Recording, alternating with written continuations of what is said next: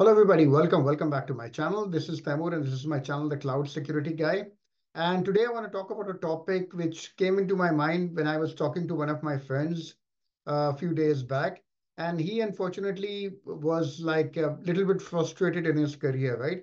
And he was saying that he made a mistake by coming into cybersecurity. I mean, his whole point was, I think I chose the wrong career. What do I do now? And this is a statement sometimes I hear a lot from people, who didn't, who are making mistakes in their cybersecurity career, and they become frustrated and demotivated, right? Because they feel their career is not moving forward no matter how hard they work. And this is true for a lot of people in cybersecurity.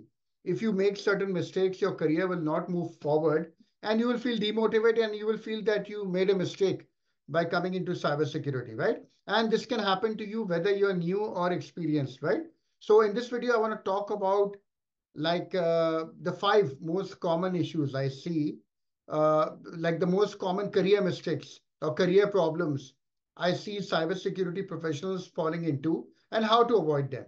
So let's get started. If you're new to this channel, please do like and subscribe to this channel and share this video. That will really help the channel to go. Okay, so the first problem I see and the first mistake I see is certification overload. If you're familiar with that, basically this is the number one problem I see, that people just do certification after certification. They do the CISA, they do the CISSP, they do the CRISC, right? And they keep doing cert after cert and they don't get anything back. They're not getting promoted. They're not getting a new job. And also these certifications cost quite a bit. A lot of time goes, and annual charges are also there, right? Annual recurring charges. They can cause like a dent in your wallet. So becoming like a certification factory is one of the easiest ways to get burned out in cybersecurity. So please do not make this mistake of becoming a certification factory without gaining practical hands-on experience. Your resume will also look unbalanced. It will just look strong on paper, but it won't have any practical depth because your experience will be less, your certification list will be longer. So what to do? You need to balance certifications with real-world experience. So pair it with hands-on experience. Do projects which demonstrate your ability that you can actually apply that book knowledge in a real world setting, right? So if you've obtained like a beginner certification like the CompTIA Security Plus, now do internships, do volunteer work, lab projects, go on websites like Fiverr or Upwork if you don't have a job and try to get that hands-on experience. So that was number one, which is becoming a certification factory. Avoiding that, don't become a certification factory. Number two is not learning the language of the business. And this can be a big career problem as you move up. Technical skills will get you into the cybersecurity industry, right? But business and communication skills will keep you there. You don't know how many people I know, they cannot properly communicate, give a presentation, do public speaking, write reports, right? I hate to tell you this, as you move up the ladder in cybersecurity, you will be spending more time interacting with non-technical people than technical people. The more you move up, that's why the majority of the people CISOs interact with, they are non-technical, right? If you're not able to explain complex cybersecurity stuff in a simple language that business can understand, you're going to have a huge problem. So, and this will become a career roadblock also for you. So what to do? Simply put, you need to learn the language of the business, right? Familiarize yourself with business concepts like risk management, return on investment, how to do budgeting, right? Understand the business impact of cybersecurity decisions, practice report writing. There are many simple workshops, YouTube videos you can see to understand budgeting works, how return on investment works, what are business terms. Easily you can at least get a basic level understanding. Okay, that was number two, not speaking the language of the business.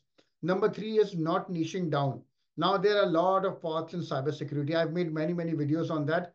Do not fall into the trap of becoming like a generalist, which is somebody who knows a little bit of everything. So you're not the go-to guy. People want to people want the guy who's the expert, who knows the expert on PCI DSS or cloud security, not the guy who knows a little bit about everything. If you try to learn every aspect of cybersecurity without focusing, without niching down, that will prevent you becoming an expert and it will make it harder for you to stand out in a crowded job market, right? The cybersecurity is very fast. So you have so many areas to choose from, like AI, machine learning, cloud security, Internet of Things. Specialize in one of these areas. So choose a specialization, find out what interests you, and invest time in gaining like deep knowledge on that issue. And then you can create a portfolio, right? You can highlight your work by making YouTube videos or writing about it or creating projects. Many ways many ways are available for doing that. Okay. Number four, the career problem I see is people becoming overwhelmed. So cybersecurity, if you want to be relaxed, cybersecurity is the wrong industry for you. If you're not a fan of constant learning and upskilling, the landscape keeps changing all the time. Remember that. And this can become like this can leave you feeling overwhelmed. You don't know what to do because you feel you can't keep up with the latest trends, tools, and techniques. Things are happening, things are changing so fast. As you get older, this becomes more and more difficult. If you're in your 20s, 30s, it's easier. But so what to do? Well, you need to create a learning plan to stay current without being underwhelmed. Develop a structured learning plan.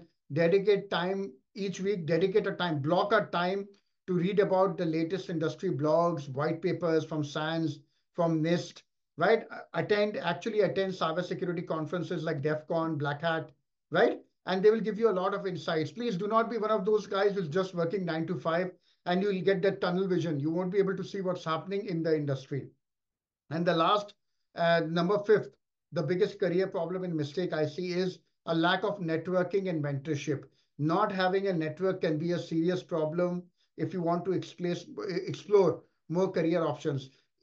Like if, God forbid, something happens to your job, you get fired or something like that, it can be a massive problem because at that time, people are running around, updating their LinkedIn, putting open to work on their LinkedIn, trying to find people to talk to because you don't have a network, right? So attend industry events and meetings, get involved in local cybersecurity meetings, seek out a mentor, right? Mentorship is valuable for career growth and mentor can give you so much valuable advice. So don't hesitate to reach out to experienced people on LinkedIn, activate in like online communities, like blog posts. All of this will help your network to grow. So these were some few of the things I wanted to talk about to give you an idea.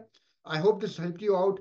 And by addressing these challenges, you can position yourself for long-term success in cybersecurity. I also have a course on these sort of things, how you can do this, how you can create your brand, how can you can create your network.